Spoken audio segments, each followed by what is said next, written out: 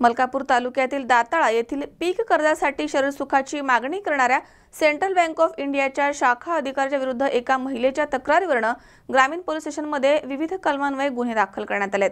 दरम्यान या घटनेमुळे परिसरामध्ये मोठी खळबळ उडाली आहे।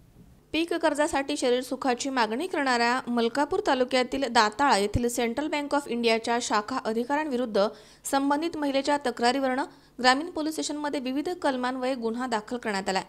या घटनेमुळे परिसरामध्ये एकच खळबळ उडाली आहे।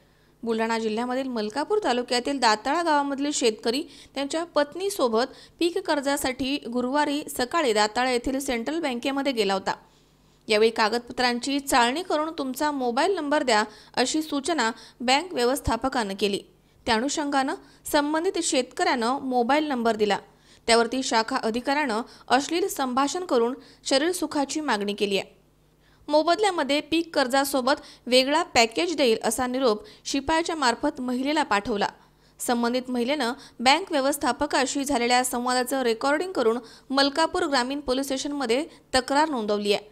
त्या अनुषंगाने पोलीस निरीक्षक BR गावंडे यांनी वरिष्ठांच्या मार्गदर्शनामध्ये तपास चक्र फिरवली।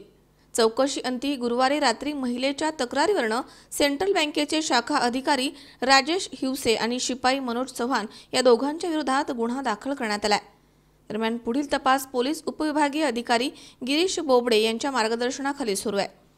गुन्हा दाखल झाल्यापासून आरोपी फरार झालेत। या घटनेमुळे परिसरामध्ये एकच खळबळ उडाली आहे, तर आरोपींचा पोलीस शोध घेत आहेत। 21/6/18 रोजी पीडित फिर्यादी हिने पोलीस स्टेशन मलकापूर ग्रामीण येथे रिपोर्ट दिला की सेंट्रल बँक शाखा दाताळा येथील शाखा व्यवस्थापक हिवसे आणि तेथील चपराशी श्री चव्हाण यांनी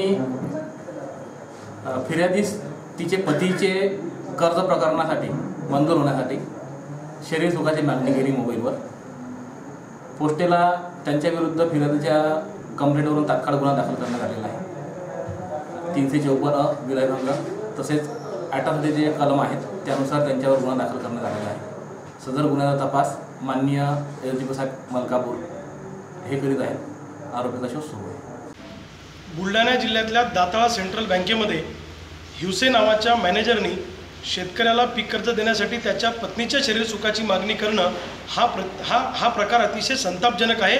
लोकशाहीला काळिमा फासण्याचा हा प्रकार आहे। राष्ट्रीयकृत बँकांचे मॅनेजर शेतकऱ्याला पीक कर्ज देण्यासाठी कमिशन घेतल्याशिवाय पीक कर्ज देत नाही। त्यांच्या एजंटाच्या करवी त्यांना कमिशन द्यावं लागतं, तेव्हा पीक कर्ज मिळतं।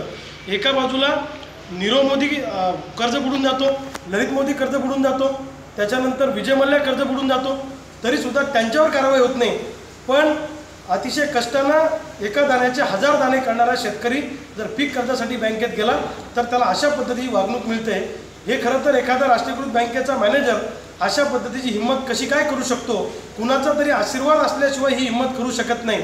आणि शिवछत्रपती शिवाजी महाराजांचं नाव घेऊन हे भाजप सरकार सत्तेवर आलं, यांच्या कार्यकाळात जर अशी घटना घडत असेल तर या सरकारला सत्तेवर राहण्याचा काही एक अधिकार नाही आहे। भारतीय जनता पार्टीच्या सरकारनं या मॅनेजरवर काय कारवाई केली किंवा काय करणार आहेत याबाबतचं स्पष्टीकरण द्यावं। दुसऱ्या बाजूला जोपर्यंत हा हिवसे नावाचा मॅनेजर नोकरीतून बडतर्फ होत नाही, याला नोकरीतून काढत नाही, तोपर्यंत सेंट्रल बँकेचा कारभार स्वाभिमानी शेतकरी संघटना चालू देणार नाही, हा आमचा निर्धार आहे। आणि याच्या प्रतिक्रिया उद्यापासून संबंध महाराष्ट्रभर उमटल्याशिवाय राहणार नाही।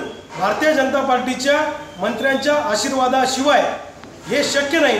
हे भाजप सरकार सपशेल शेतकऱ्याला संरक्षण देण्यामध्ये अपयशी ठरलेलं आहे। शिवाजी मामणकर, C24 तास, बुलढाणा।